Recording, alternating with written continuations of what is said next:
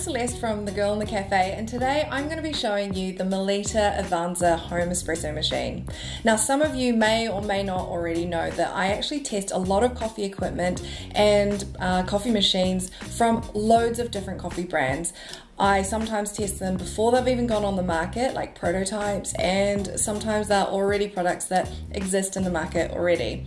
I don't always post about them or make a video about them, but if I do, it's because I think that there is something about this that might be of benefit to you guys. I've actually been given this machine ahead of its release, so by the time I get around to editing this video, hopefully it'll be out, but it's just to give you a little bit of a sneak peek of what I think is actually a really good option if you're looking for something that is compact, it's convenient, it's easy to use and consistent, and you're a studio or an office that may be drinking anything from 2 to 8 coffees a day, then I think this Avanza is something that you could look at. I'm going to go into this Avanza machine, but I'm going to give you some tips at the end on how to pimp this up and to make the most out of your coffee machine, regardless of what coffee machine or piece of equipment that you have. So you've got to stay and watch till the end of the video for me to give you those tips. Okay, we're going to start with the water tank. The water tank is detachable, so you can actually take it out if you need to take it to a tap. I would say don't use straight tap water. If you've got a filtered tap, then use that, or use bottled water, although I am a little bit wary because of the environment. Another thing that you can do to prolong the life of your machine is to use an actual filter in the tank, and there is a fitting for that, so you can actually buy filters specifically for your tank. It will mean that you only have to descale the machine about once a year if you do use these filters. I will put all that information up. The tank takes about 1.5 litres of water, so that gives you, you're not filling it up all the time, depends on how much coffee you're drinking. And the hopper is really good. It fits around about 200 to 250 grams of coffee beans, which is about what you would buy from a cafe, unless you're buying large kilos of coffee. You can just fill it up a little bit at a time. It has 3 grinder settings. The first button is for a single cup. The second button is for a double cup if you want to put 2 cups underneath it. You'll see here that there are 2 spouts where the coffee comes out. This dial here actually controls how much coffee comes out. So the lowest is about 30 mils, which is perfect for an espresso. As you go higher, you get more coffee, so it actually just extracts for longer.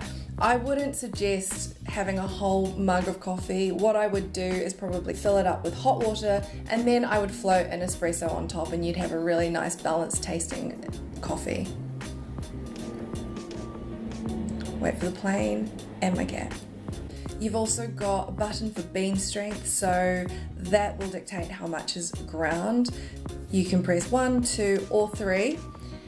I always have it on the 3rd one. There is actually a service button, so you can program a whole lot of different things in there, and you can clean the machine. There's loads of things that you can do through that service button. The last button is for the milk.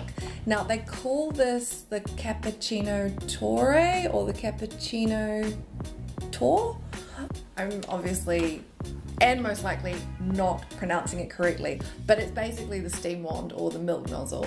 And what's cool about this is that you can actually just insert the tube straight into the container that the milk's in. So whether you're using dairy milk or oat milk or any other alternative milk, you can pop the tube into the milk, and then once you're done, put it back into the fridge. It's great. And the milk frothing quality is really nice. It's really smooth, it's creamy. You can have either a cappuccino type milk, or you can have latte and flat white type milks. It's actually really good, considering you really just don't have to do anything. A couple of things that are really cool about this coffee machine is that you can actually change the temperature of the water that you're brewing your coffee at.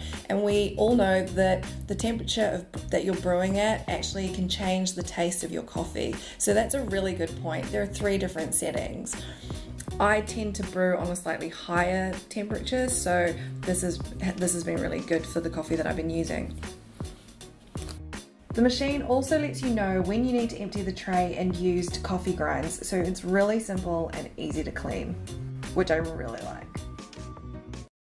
The other thing that's really great is that once you're done and you've made your coffee, you can walk away and the coffee machine is going to turn off itself, and before it turns off, it's going to give itself a little clean. So you don't have to do that manually, because when you turn it on, it automatically flushes out some water. So you know that you have a clean machine to start with every time. I've been a professional in the specialty coffee industry for well over a decade now, and so the things that I think about when I'm testing these machines or coffee equipment at home is quite different to how I would think when I'm in the cafe. So I really want to get a sense of who the user is when I'm at home. So I actually get into the whole mode. So a few things that I think about when I'm testing these machines at home is how convenient is it? How easy is it to use? Because often I unpack these things.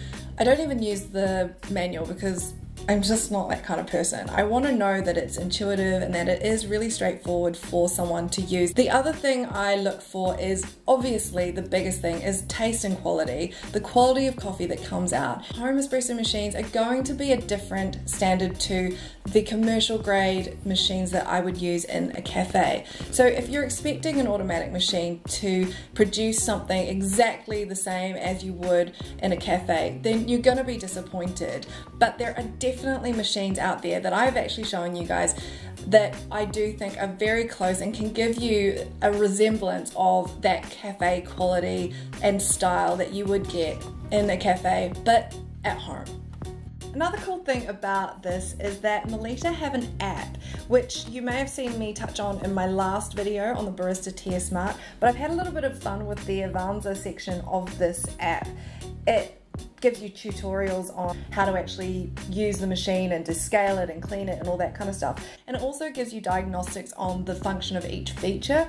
But then there's a section called the Perfect Coffee, and it gives you a bit of knowledge about coffee, specialty coffees, it gives you definitions, it goes into coffee beans and tells you about harvesting and the perfect grinding level and roasting and water and things like that, which is pretty fun. So even if you don't have a Melitta machine, I would suggest you downloading the app and just having a little bit of a peruse through it, because it's kind of interesting if you're interested in coffee.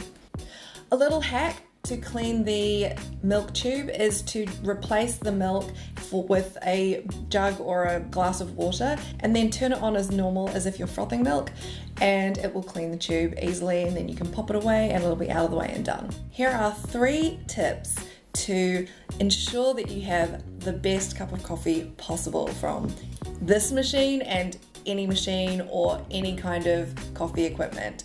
So the first thing is, I would really stress that you source good coffee beans. There are loads of specialty coffee roasters out there that you can buy coffee beans from.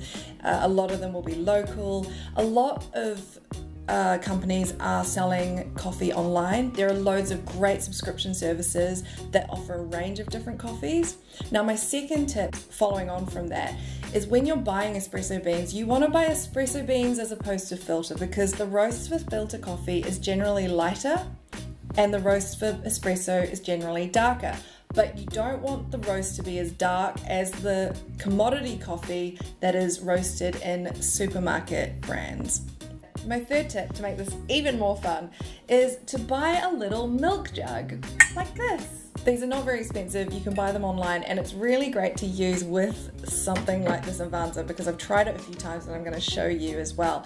You can actually froth the milk straight into the jug, and then you can scoop off the top layer to get to the creamy latte and flat white type milk that you see in cafes, and then with your espresso, so the 30 mils on the sort of the lowest dial, you can practice your latte art, and that just gives you a little bit of added fun if you have some time in the weekend or in the mornings if you get up really early. So that's just something fun. Otherwise, you can just steam your milk straight into your cup. And if you have it black, then don't worry about this tip. I hope you enjoyed this video. If you did, please click subscribe so that you can see more of my upcoming videos, or you can visit my website at thegirlinthecafe.co.uk, where you'll find my new podcast, a web series, and also my online shop where you can buy these beans. Also, if you want to connect with me on social media, I've got all the links to my social platforms. I'm most active on Instagram, so I'll see you there, and until then, enjoy!